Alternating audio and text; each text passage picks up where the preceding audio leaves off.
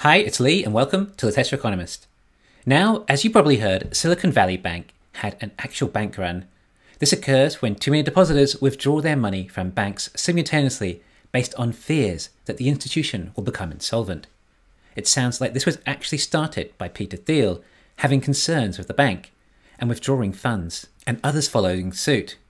SVB also locked in bonds at low interest rates and didn't hedge for the potential possibility that interest rates would increase so much, and as a result, their bonds have lost a lot in value. This may be the reason depositors were initially concerned and started withdrawing funds. The real question now, though, is this an isolated incident, or will it create contagion? And as always, there are plenty of mixed opinions out there, ranging from some thinking that this is the end of the financial system we know, to others claiming that the US banking system is still very strong. The question is, how will everyone else react?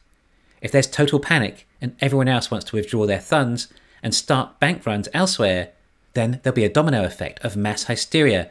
It's important for the regulators to assure depositors and remind them that their funds are insured and that the majority of banks are still very secure.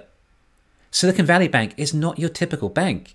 It's what a lot of startups and VCs use, and Silicon Valley is the heart of the innovation in the US. Now, a lot of these companies are in serious financial trouble. Many will not be able to make payroll and are now distressed assets. This would be very sad to see startups go under, especially given the chances that many are not yet in profit. This will have an effect on the future of the US. Imagine if a company like Tesla was in its startup stage and lost so much cash they can no longer make payroll and might end up going under if they couldn't find any other investors in time. As a result of these types of depositors, it means that the vast majority of funds and depositors are not insured, something in the region of 90%, compared to a typical bank at around 40%. That is a big difference. The Federal Deposit Insurance Corporation, or FDIC, only insure up to the first $250,000, and a lot of these companies had millions, hundreds of millions, or even more deposited. This money is not completely gone though. It sounds like they should be able to recover more than 50 cents on the dollar, but it will take time for the bank to recover all their funds. Although the bank is looking for an acquisition that may be able to cover all deposits too in the meantime, which would be the ideal solution for all parties involved. What does this mean for the rest of the markets? Well, as the markets have been closed all weekend whilst everyone is working out the extent of the damage, we won't know until they reopen. The Australian and New Zealand markets have opened and are down a couple of percent, but we'll have to wait to see how the Asian markets react too. Of course, Bitcoin has been trading all weekend.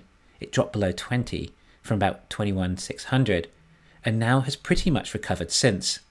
That's if Bitcoin is any sort of indicator. As a result of all this panic, it might mean that now the Fed may not be raising rates, or at least 50 basis points is likely off the table for now. Although we do have CPI numbers out this week too, which the markets will also react to. Now, although SVB was not necessarily a direct effect of higher rates, it has been served as a warning sign to the markets that rates are very high and things can break in the economy. SVB can be contained, but there may be others that break that are too big to fail, and then we enter a financial crisis, which some people believe the Fed are actually trying to force in order to stop inflation, and there's no such thing as a soft landing. This could just be a slight scare. The market will react, then look around, see if everything else is still okay, and recover.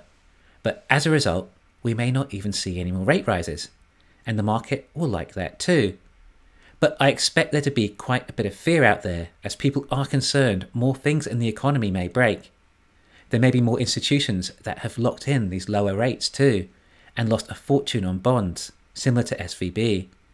As Warren Buffett says, we don't know who's been swimming naked until the tide comes out. This may be the start of the tide coming out.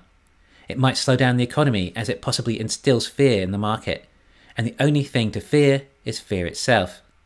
In order to combat inflation, these interest rates are not going to go down anytime soon, or at least not return to the targeted 2%, possibly for years, unless there is some sort of financial crisis.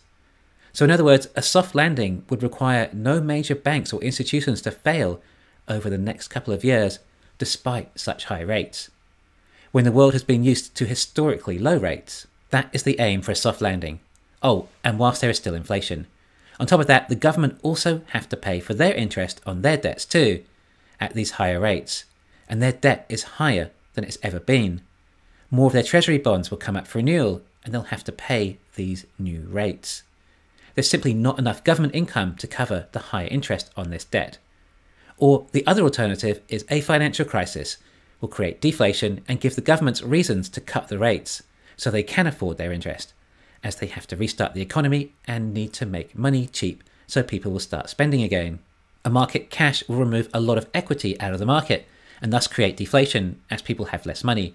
It means that rather than everyone paying for all this government spending with higher prices of goods, i.e. inflation, they will pay for it by losing value in all their assets.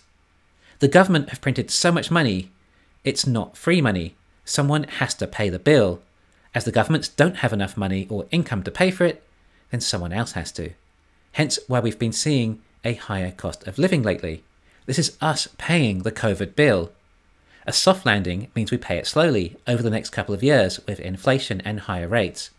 But a financial crisis means we get the bill much earlier. Of course, I almost make this sound like it's just the US, but anywhere can trigger these events. In the late 90s, it was Thailand that started the Asian financial crisis.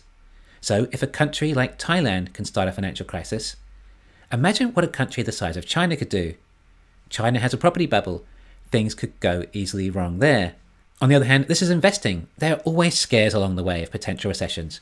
There have been scares of recession for the last 5 years or so, yet we've seen a massive bull run, with markets reaching new all-time highs, just like money supply also reaching new all-time highs. This has been a very long bull run, and many have predicted recessions along the way, yet none have been right. However, recessions can be the best buying opportunities. It's hard to judge the extent of them, and yes, this time it is different, just like last time, and the time before that it was different too. Every time is different. This time, the main difference is the sheer amount of debt that the governments have acquired. It's just hard to know what can trigger a recession. It can come out of nowhere. I don't think SVB is the start of a too big to fail financial crisis. The markets will likely react, and obviously some stocks will get hit a lot harder than others, particularly companies like Roku that had large amounts of funds in SVB. But the government and regulators are likely going to assure national depositors that their money is safe and insured. Then the market will eventually recover. Of course, like I said, it could be a wild week with CPI data coming up too. But there could be some buying opportunities as well. I think more than anything, this is an eye-opener to realise that it's highly possible that we could see more things break in the economy with rates this high. It does happen. The important thing is to make sure you are prepared for such an event and have funds put aside to get through a down economy. Thanks for listening. Please hit the thumbs up and subscribe. You can follow me on Twitter and talk to me on Patreon.